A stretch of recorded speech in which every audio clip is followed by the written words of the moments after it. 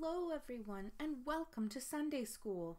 This week we'll be learning about Moses and the 10 Plagues. It is found in the book of Exodus, and we will once again be reading from the Kingfisher's Children's Bible. Ready? Let's begin. After his encounter with God, Moses returned to Jethro, his father-in-law, and asked to be allowed to go back to his people in Egypt. Jethro agreed and wished him well, so Moses set off, taking with him his wife and sons and the miraculous staff that God had given him. And again God spoke to Moses. "Do not be afraid to go into Egypt," God said. "The people who wanted to kill you are dead, and there is a new Pharaoh. When you get there, go to Pharaoh's palace and be sure to carry out the miracles that I have shown you. I will harden his heart and make him so stubborn that at first he will refuse to let the people go, but tell him that Israel is as precious to me as my firstborn son, and if he refuses to let my son go, then I will kill his own firstborn son in return."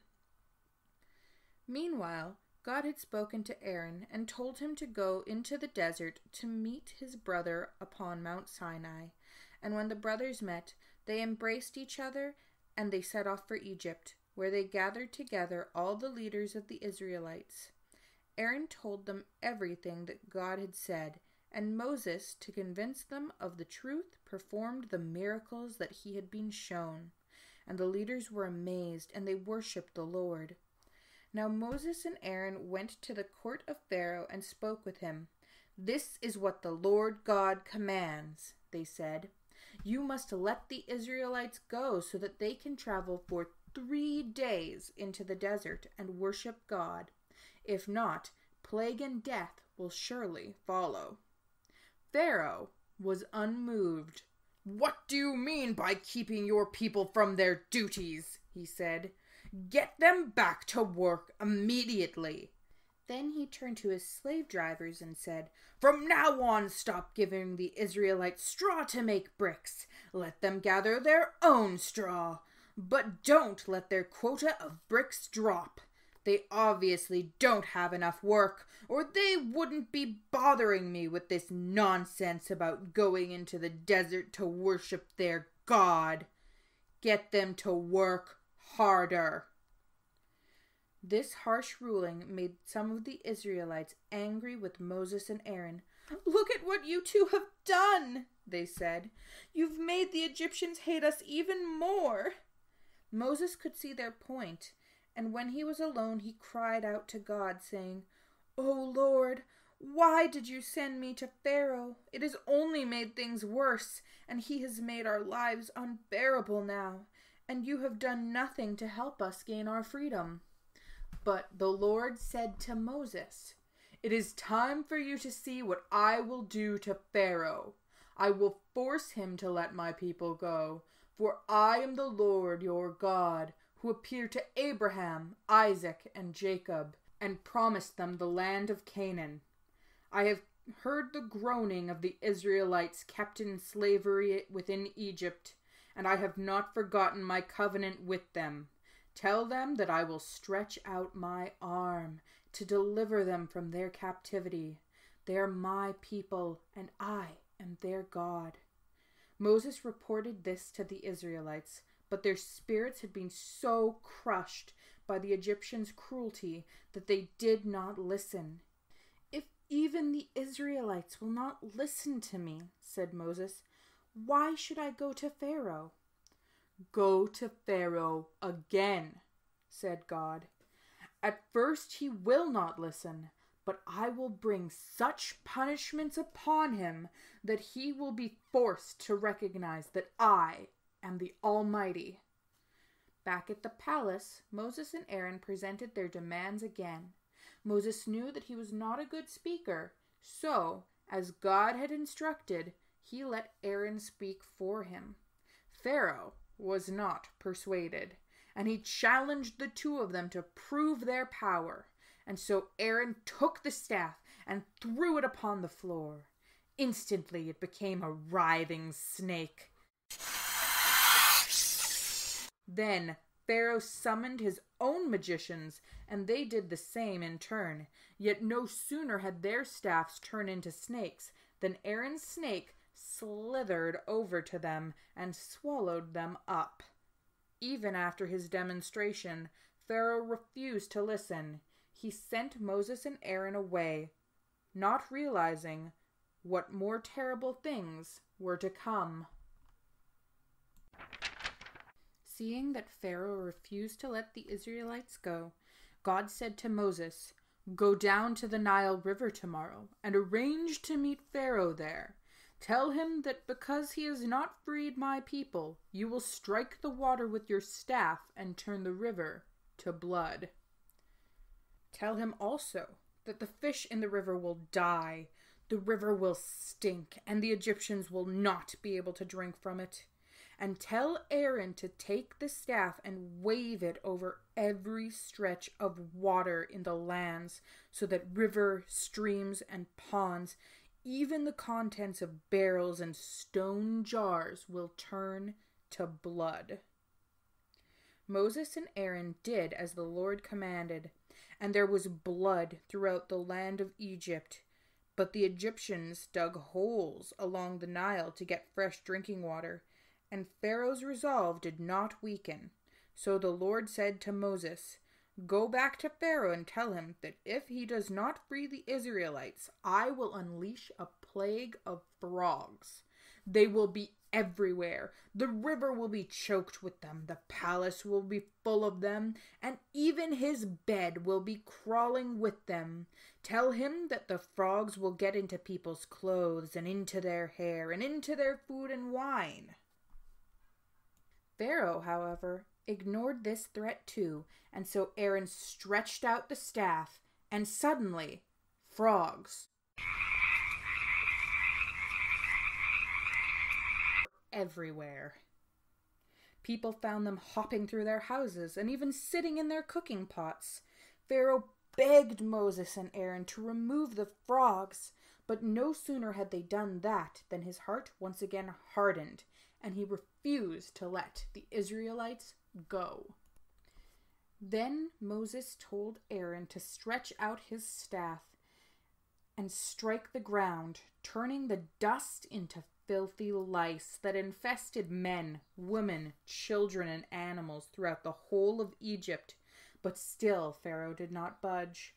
And so God commanded Moses to send a swarm of flies which descended over Egypt and blackened the skies, sparing only Goshen, where the Israelites lived. The flies crawled over everything and everybody, and there was no relief from their constant buzzing. "Send the flies away," pleaded Pharaoh. "Then you can go into the desert and worship your God." The next day the flies had gone, but the Pharaoh was as stubborn as ever. And God then told Moses to tell Pharaoh that if he did not relent, a terrible disease would strike every animal in the country, and only the Israelites' herds would survive. The next day the Egyptians awoke to find all their animals dead. Cattle, sheep, and goats litter the fields.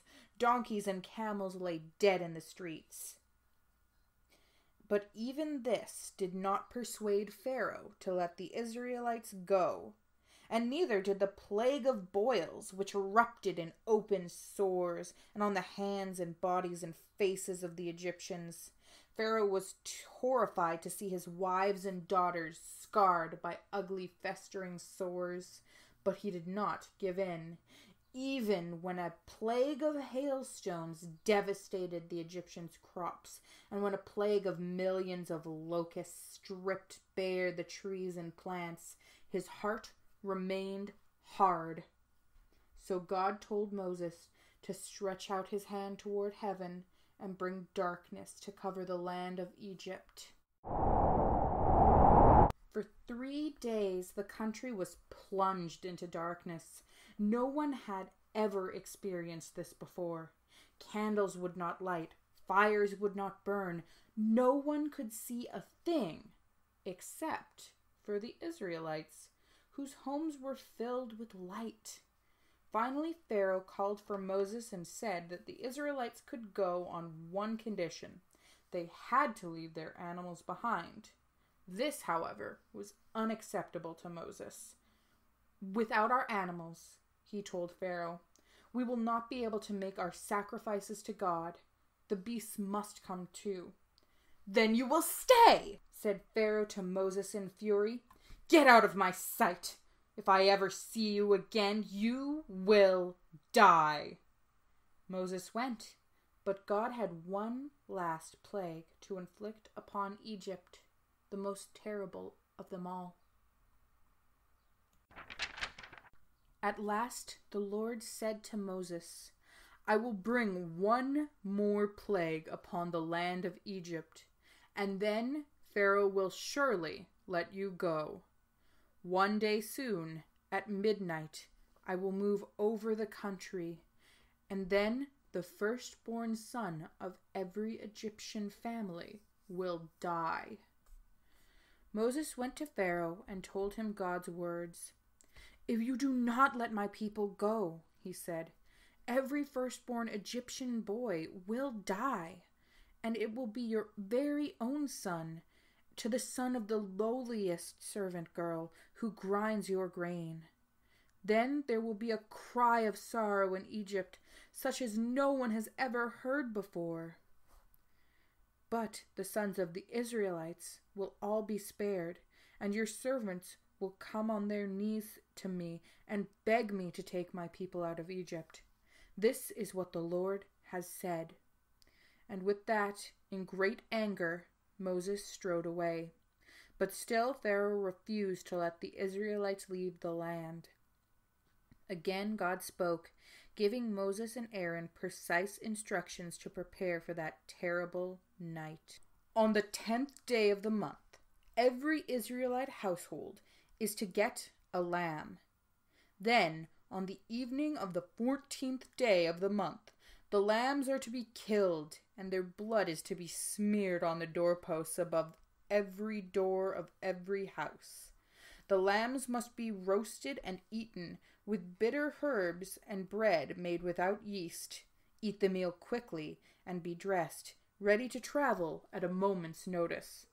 This will be the first festival of Passover, for on that night I will pass through the land of Egypt and strike dead every Egyptian firstborn male, both human and animal. But the blood on your houses will be a sign to me, and I will pass over you and spare your children.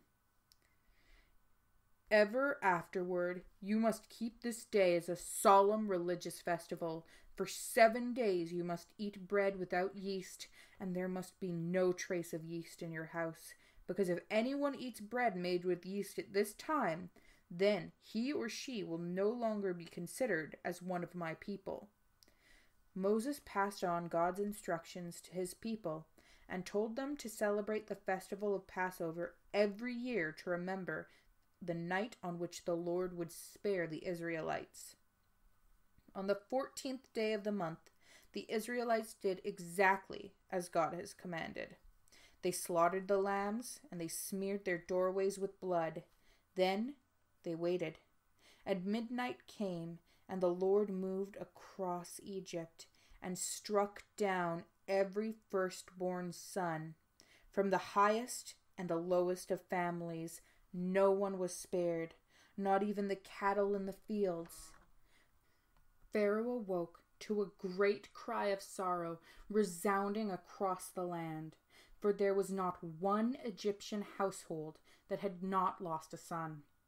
Immediately he summoned Moses and Aaron and told them to take the Israelites.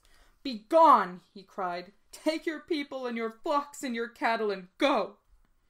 The Egyptians were anxious to get rid of the Israelites as soon as they could, because they feared they would bring further misfortune down upon them. "Go quickly," they shouted, "or we will all be dead."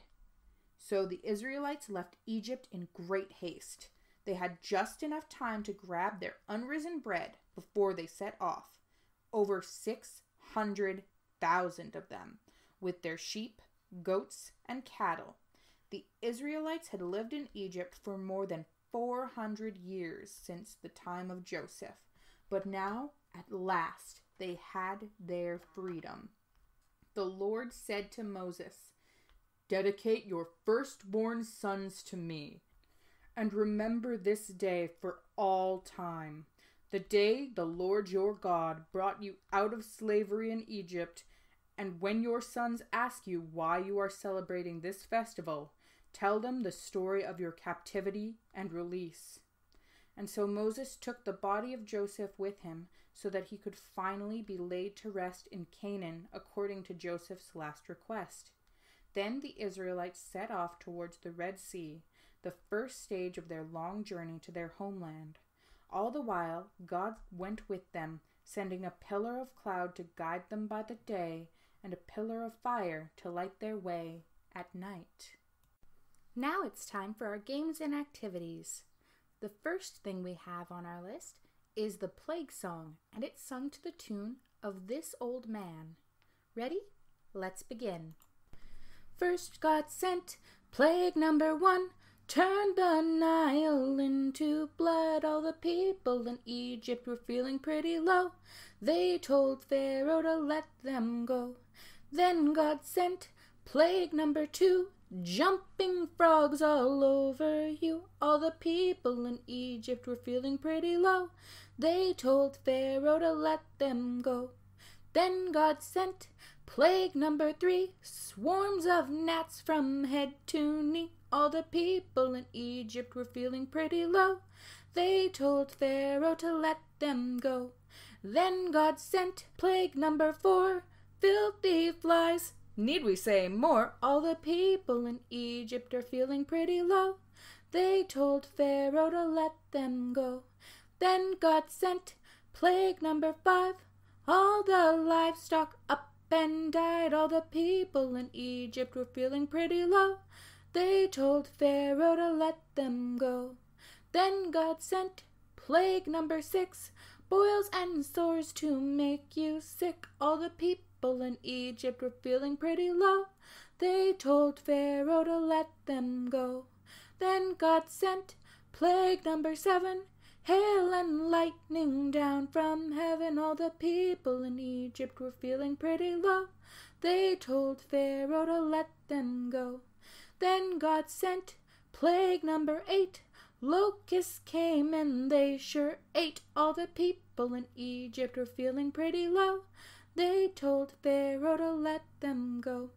Then God sent plague number 9, total darkness all the time. All the people in Egypt were feeling pretty low. They told Pharaoh to let them go. Then God sent plague number 10, Pharaoh's son died, so he gave in. All the people in Egypt were feeling pretty low. Finally, Pharaoh let them go. For our activities this week, our games are leapfrog and statue tag. Leapfrog is a game where one person jumps over another person, and the person who jumped first then becomes the person who is jumped over. So it is a repeating cycle game. The second game, statue tag, is a form of freeze tag, where when you get tagged, you pose into a statue pose, and then you are frozen in it until the game ends. For our crafts this week, I have a printable pharaoh headdress, which I will include a link to, and you will want to print this out of cardstock paper because you will be gluing and fitting this together. If you have regular paper, that will work too, but it will be thinner and more likely to break. The pieces will end up glued together, and you can use a piece of string in order to attach it to the child's head after it has been cut out, colored, and glued together. Our second craft is a paper plate plague necklace. It is an Egyptian-styled necklace made out of a paper plate. So the first step you'll want to do is to cut out a small thin strip that goes inwards towards the center of the plate. Then you will want to create a circle using a household item and cut out the inner circle of the paper plate. Then, if your child cannot fit the necklace, you will want to adjust it by cutting small strips out of the necklace point area. Then, after that's done, you're going to take a ruler and you're going to section off portions of the necklace into 10 sections, one for each plague. Then you can go over with your child which one comes first, second, third, and so on. Each necklace will be a little bit different because the illustrations will be your child's own making. For snack this week, we have some really fun things to do with Jell-O. So the first snacks are either using blue or red Jell-O, and you will be taking either gummy frogs or gummy fish. For the blue Jell-O, you'll want the gummy frogs because it is the plague of frogs. For the fish, you will want red Jell-O because that is the plague of the Nile, becoming blood. So the fish will go into the red Jell-O as you make it, and the frogs will go into the blue Jell-O as you make it. It's fairly simple, and you can follow the instructions on your gelatin packages.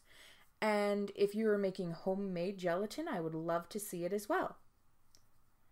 Our second snack is pretty simple, and it can be done by pretty much anyone. It's normally called ants on a log, but this could be locusts on a log. And you'll want to take either almonds or raisins or another nut, or if you can eat nuts, and you will spread a nut butter or nut butter alternative on top of a slice of celery, and then you will place the almonds or the raisins on top of your celery slice that is covered with nut butter. And that's it for our snack. I think that's all the time we have for this week. So thank you very much, everyone, for helping me make this possible. And now it is time to close our eyes, fold our hands, and bow our heads as we pray. Thank you, God, for taking care of me. I know you really care. Help me, God, to show others your love that I can share. Lord, please help share with the families your love and help them realize that even as they have to care for others who may not be doing as well, you are always there for them. And in Jesus' name we pray, Amen. Well, thank you very much, children, for joining me for Sunday school this week. I hope to see you again. Bye!